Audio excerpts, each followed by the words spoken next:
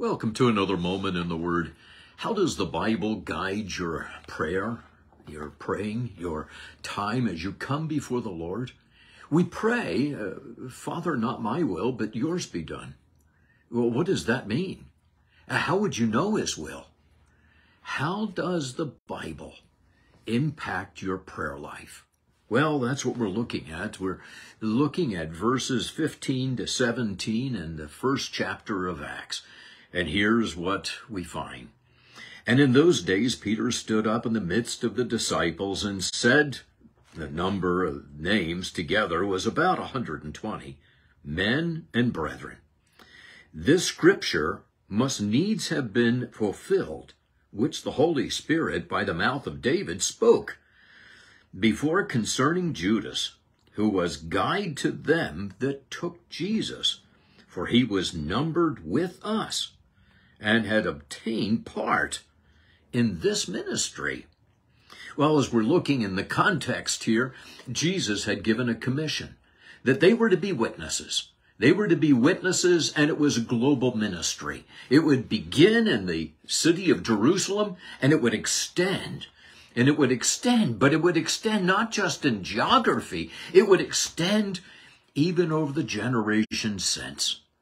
And we see then that they were to wait.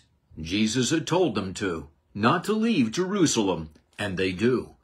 They abide in Jerusalem, they're in the upper room, and they continued, we find in verse 14, they continued with one accord in prayer and supplication. We can't have a unity apart from prayer. It is prayer that brings us together because like the spokes of a wheel, the hub is God, the hub is Christ, and consequently we are drawn together in prayer. And what are they praying for? Well, that's what's interesting, and that's what we find in this passage. We find, and in those days, it's those days between the ascension of Jesus and Pentecost. He had, remember, been on the earth for 40 days, and then he ascended into heaven. Between the 40th day and the 50th day is the period of time, and as they're praying, Peter, now having stood up, and notice it's in the midst of them. He doesn't stand up and take a position of importance. But also notice something else, that Peter was one who had denied the Lord. And yet, even though he had denied the Lord, he found forgiveness and grace, and therefore he is not despised, he is not discredited, he is not disaffected. He instead has been now accepted by the brethren. And he stands up and he says to the brothers, he says the number of names that were gathered together was about 120. Well, the 120 is of the men that were there, not necessarily including the women. Now, the reason for that is that we find that the Greek is clear. It's in the masculine form, so it's referring to that. But we also know that Jesus had chosen this 12 to be then his followers. And therefore, we find also that those who are a part of this early decision-making to replace Judas, they had to be men. And that's what we find actually as a minyan in the Jewish congregation. A minyan is a quorum. There had to be 10 men. If there is to be a congregation, there had to be 10 men in order to have a synagogue. There had to be 120 that we find in the Mishnah in order to have a council. And so that is what's going on here is that there is the forming of an actual council, a form of a Sanhedrin that is now being created. And the creation is based on what Scripture has said. They place a priority on the Word of God. Notice what he says, men, brethren.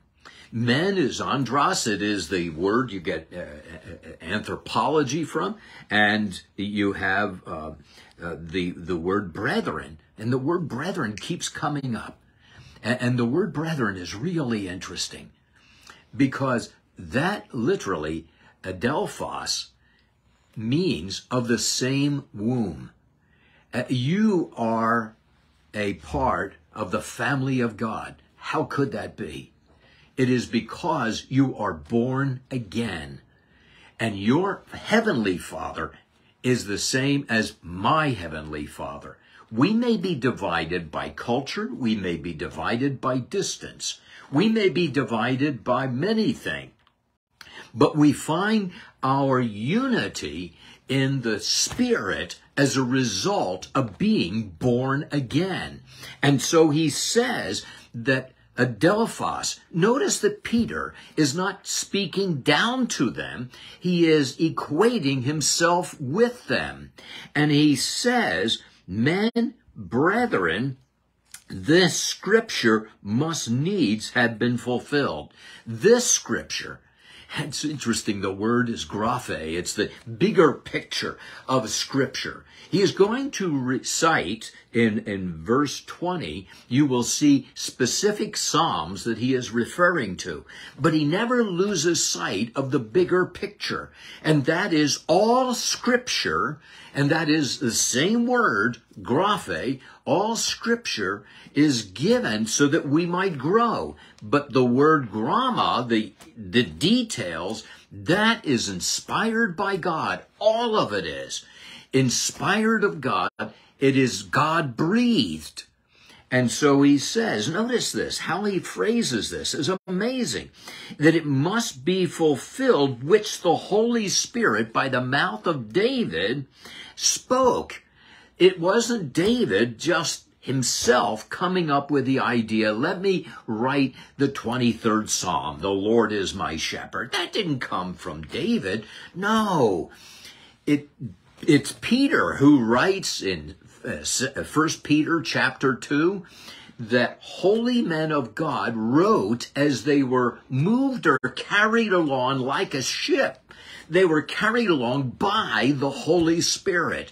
It is the Holy Spirit that moves you or me to then minister. It is my mind that directs my tongue. The tongue is merely what you're now hearing, but in reality, it is the Spirit of God that is directing the men of God to write what they wrote. And if you're involved in any kind of ministry at all, it better be more than your flesh, more than the tongue. It must be by the Spirit. That's what Paul later writes. He says, I don't come to you, Thessalonians, with the wisdom of men, but with the power of God, with much assurance, and the Holy Spirit. And so consequently, it is the Holy Spirit. That's what they have understood. That's why it's so important that we know the Word of God. It is also so interesting that Peter has no difficulty at all in citing these passages out of the book of Psalms. Why? We find later on in chapter 5 that the priests thought they were ignorant fishermen. But in reality, they knew the Word of God. Do you know the Word of God? The more you know the Word of God, the more you memorize the Word of God, the more the Spirit of God will bring to your mind what the Spirit has said. But notice now, as he is standing up, as they have been praying, as they have been seeking the supply that is needed, the Spirit of God directs them to the Word of God, what they need to pray for. And so oftentimes what we're praying for is some need that we have, financial, physical, or whatever. Nothing wrong with that. However, are we praying according to the will of God? Are we praying what He wants? And what He wants is according to what the Scriptures have said. So we look at Scripture and we see that there are mandates that are given to the church. For instance, we're to pray to the Lord of the harvest. He would send forth laborers. Are you praying that? Because that is the will of God. We're to be praying that there are witnesses, we're witnesses of the resurrection of Jesus Christ to the ends of the earth, to the last soul until the Lord returns. Are you praying that? Are you praying that you're that witness? You see, that's how we find Peter now, taking the word of God, standing in the midst of these brethren and saying, here is what God has decreed.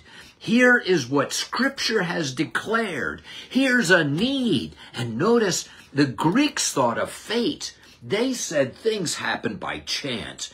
That's not how the early believers believed. That's not how the Jewish people believed. That's not how those who live the Scriptures believe. And that's not how Christians today believe. We know that in Him we live, we move, we have our being, that His providence is all around us. His fingerprints are all over our lives, that it is God that is directing, and we're seeking an awareness in all of our ways to acknowledge Him.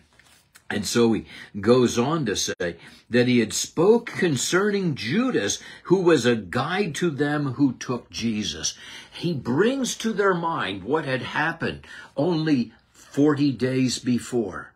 None of them thought Judas would betray Jesus. On the evening in which Jesus had declared, one of you shall betray me, all of them around the final last table, the Last Supper, they didn't look at Judas. They looked at themselves and said, Lord, is it I? No, they didn't know. It was Judas until that night, as they're in the Garden of Gethsemane, and they see the torches. And then they see Judas leading the band that is coming to apprehend Jesus. Then they see. That's what now we have Peter citing, that they all remember this, and he's bringing this to their attention. And notice what it says, verse 17, for he was numbered with us. There was a number. Jesus had chosen 12 disciples.